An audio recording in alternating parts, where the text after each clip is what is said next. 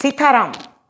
இன்றைக்கி நம்ம பிரபல நடிகை ஒருத்தங்க தஞ்சாவூர் கோவில் ப்ளஸ் அது பக்கத்தில் இருக்கக்கூடிய ஒரு கவர்மெண்ட் ஹாஸ்பிட்டல் புவர்லி மெயின்டைன்ட் அப்படின்னு அவங்க சொல்லியிருக்காங்க. அது சம்மந்தமாக ஒரு சர்ச்சை, அது ரொம்ப கொஞ்சம் காலத்துக்கு முன்னாடி பேசுனதுன்னு சொல்கிறாங்க.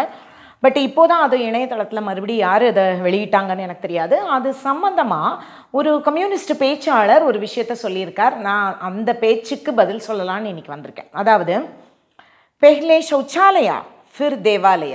पहले शौचालय ना टॉयलेट फर्स्ट, फिर देवालय ना टेम्पल लेटर அப்படின்னு அர்த்தம்.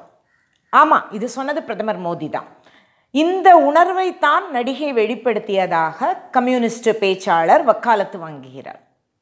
அந்த வக்காலத்து அது எப்படி அவர் வாங்கியிருக்காரு, அதுக்கான பதிலை நம்ம இப்போ சொல்லணும்.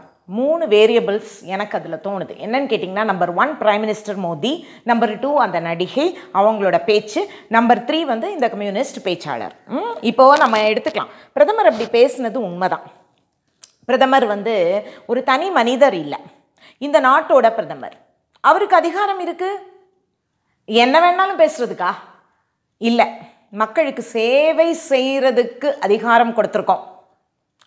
இப்போது அப்படி சொல்லிட்டு அவர் சும்மா இருந்திருந்தாருன்னு வச்சுக்கோங்களேன், விஷயமே வேற.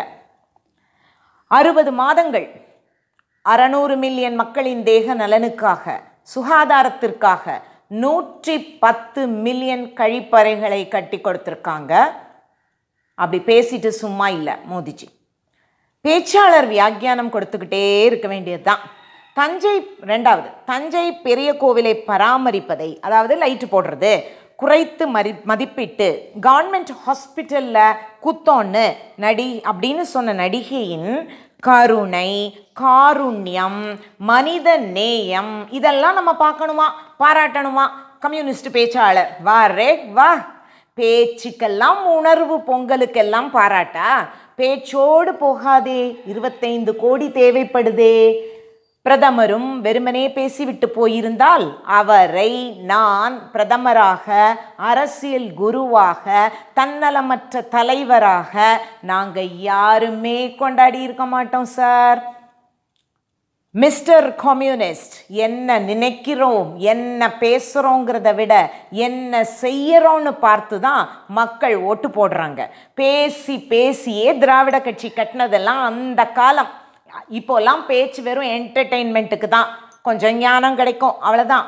ஆன்மீகத்தில் கூட பக்தி யோகத்தை விட கர்ம யோகமே சிறந்ததுன்னு இந்து மதம் சொல்லுது. நம்பர் 3, பெண் என்றும் பாராமல்.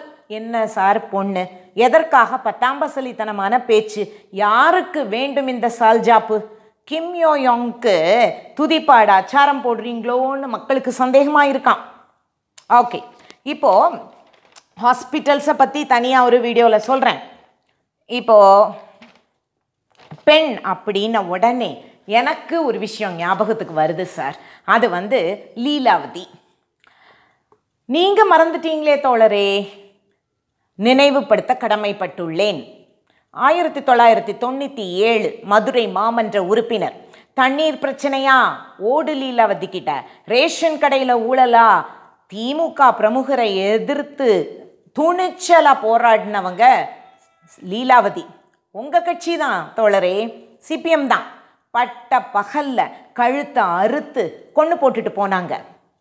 பெண் என்றும் பாராமல் உங்கள் பாஷையில். முத்துராமலிங்கம், மருது, சோங்கு முருகன், பாம்பு முருகன், மீனாட்சி சுந்தரம், அண்ணாதுரை கைது செய்யப்பட்டனர். அவ்வளோ இந்த சங்கிகள் பாஜகவினர் கூட பொண்ணுன்னு பார்ப்பாங்களோ என்னவோ, ஆனால் நான் உயிர்னு தான் மதிக்கிறேன். ஆனால் கொலை செய்தவர்கள் ஹிந்துக்களாக இருப்பினும் நானோ சங்கிகளோ பாஜகவினரோ அவர்கள் பக்கம் பேச மாட்டோம். தர்மம் தான் பெரியது. ஆனால் நீங்கள் மாறுபடுவீர்கள். அதே அடியாட்களின் அந்த அடியாட்கள் எந்த கட்சியின் உறுப்பினர்களோ அதே கட்சியோடு நீங்கள் கூட்டணி வைத்தீர்களே. பெண் என்றும் பாராமல். மருது மற்றும் 5 பேர் 2003 ஆயுள் தண்டனை. இதே திமுக என்ன பண்ணுச்சு? செப்டம்பர் 15, 2008 முன்னாள் முதல்வர் திரு அண்ணாதுரை அவர்களது பிறந்த நாள் நூற்றாண்டு விழாவில் 1404 பேரை வெளியில் அனுப்புனாங்க. பிறந்த நாள் கொண்டாட்டமா சார் அது? அவங்கள விடுவிச்சு வெளியில் அனுப்புனாங்க. சமூகத்துக்கு ரொம்ப அவசியம் பார்த்தீங்களா? இந்த 1404 பேரில் அந்த 5 பேரும் அடக்கம். மருது வெளியில் வந்து சும்மா இருந்தாரா? ஆட்டோ டிரைவர் பாண்டியராஜன் கொலை சம்மந்தப்பட்டு மறுபடி ரொம்ப கஷ்டப்பட்டு மருதுவின் ரிலீஸ் ஆர்டரை கேன்சல் பண்ணிச்சு கோர்ட். ஆனால் நீங்கள் என்ன பண்ணினீங்க? பொண்ணுன்னு பார்க்காம தேர்தல் கூட்டணி போட்டுட்டு 25 கோடியும் வாங்கிக்கிட்டு களம் கண்டீர்களே. லீலாவதி என்ற பெண் பாவம் இல்லையா தோழரே? இது மாதிரி பெண்களுக்கு துரோகம் செய்யாமல் இருப்பதை விட்டுட்டு அரிதாரம் பூசும் மேடை கிடைத்தால் சென்சேஷனலாக பேசும் பெண்களுக்கு பரிந்து கொண்டு வருவதை அப்படி பரிந்து கொண்டு வர்றதுனால நீங்கள் கம்யூனிசத்தையே கேவலப்படுத்துறீங்கன்னு நான் நினைக்கிறேன் தோழரே. நன்றி, வணக்கம்.